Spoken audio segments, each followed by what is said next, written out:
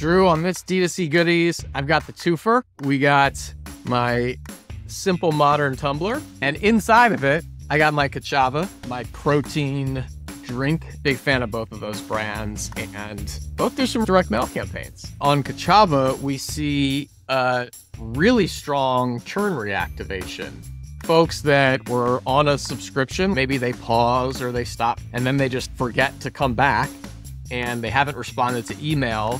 So hitting them with that nudge and an incentive to get back on a subscription does extremely well, including people that have paused their subscription for a significant amount of time. We know those are super valuable customers because when they come back onto a subscription, they're not just making that one next purchase, they're on that subscription for a period of time, and then also going from the one-off customer to a subscription. So people that opted not to try the subscribe and save offering when they first started, incentivizing them to then move to subscription after they've had a chance to try the product also tends to perform really well. I would say that you want to do this in direct mail because not everybody is subscribed to your email list. Direct mail is just a great way to engage 100% of those because you don't need the opt-out to drive a postcard.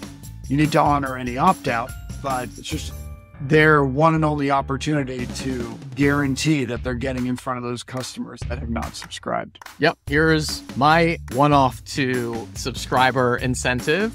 And you can see it says, "Hey, Heather," that's my wife who made the purchase. And she got this after she made that first purchase. And now we're on a subscription because this thing worked. Say something about that physical reminder, what you were talking about, Drew. Email or no email, getting the physical mail piece seems to make a big difference. You know, I think people use it as a physical reminder. I've had this card.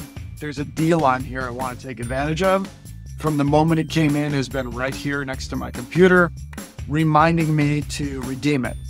And I never do that with an email. We see a longer attribution window on all campaigns because people do just what I've done here. They keep it by their computer, they put it up on the fridge, and they redeem it later. Awesome.